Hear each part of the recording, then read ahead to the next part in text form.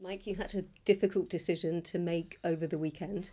Can you tell us what led you to that decision and obviously what you said to Kit on Sunday? Sitting down with him on a Sunday morning was a tough thing to do, and it was and it is, but it's part of the job.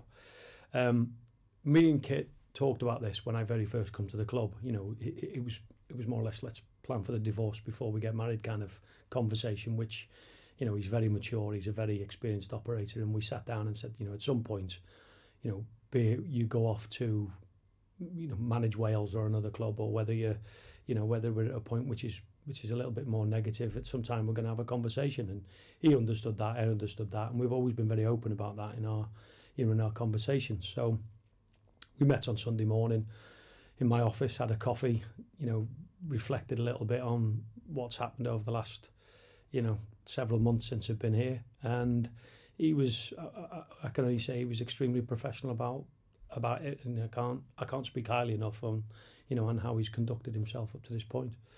Clearly, the result against Birmingham was the pivotal moment in which that decision was made. There were a couple of good results up until that point, obviously, notwithstanding the Burnley defeat in midweek. Had the result been different, would Kit still be in a job, or was this something, a planning and a process that was in place depending on league position right now? Well, we talked about this in the summer. We had a difficult job to reshape the squad. So we got 25 players out. We brought, the 12 players in. But Kit was under no illusion as we sat and went through, the first day of pre-season right the way throughout. The expectations were, and the discussions with everybody was, let's be in the top six. There was no doubt about that. So, but given that churn of players over the summer months, and given the results against the likes of Queen's Park Rangers, Reading, does that not mean, therefore, that Kit should have been given a little more time to make his methods work? And that's always the difficult decision to make, to sit and wait. And I think with this international break, having looked at the inconsistency of the players over this run of games, we'd set some targets collectively at the start of the season where we wanted to be after 10, 20 games. And we picked up two great results against Reading and Bristol City, and we dropped the points against Burnley, but we couldn't afford to drop that momentum against Birmingham. And sadly we sat down and I think just got to the point against Birmingham where we just thought that was the pivotal moment. We've got 30 games left in this season, still enough to get us back on track. So what next for you in terms of the way that you're going to recruit the next person to come in, the next manager of Fulham Football Club, and what is your criteria for that person? Well, our criteria first and foremost is we're not going for a manager. We've had this discussion collectively as a group and with the owners, our direction, and it's just our direction, and it's one that clubs are increasingly looking to take, is we're focusing on a head coach. Is that to implement ideas on the training pitch, absolute control over everything that happens on the training pitch from one day of the week until game day? I think there's a lot of misunderstanding. First, I'll clarify, the size of the vast majority of Championship clubs now and Premier League clubs, there is so much going on. The aim of the head coach is to focus on what's going on the pitch. Now, that's not to say that the head coach isn't consulted, involved in the whole process. It is.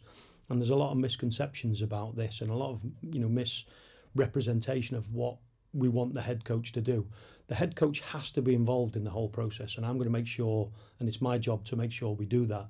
But he will report to you. Ultimately, the head coach reports to you, you report to Mr. Khan. Yes. And my job, and make this clear, is to do everything I possibly can to support that head coach. It will always be to question it in a healthy way. It's not a dictatorship by me. It's not me picking the team. It's not me deciding the tactics. My job is to coordinate a strategy which does everything we possibly can to maximise our resources and support the head coach. That's what I've got to do.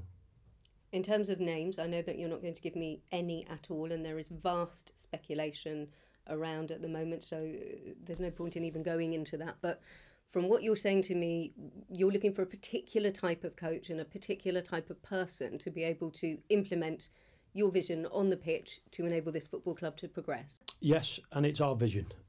This isn't just my vision. It's a vision that we've collectively come into as a club, from Mr. Khan right the way down.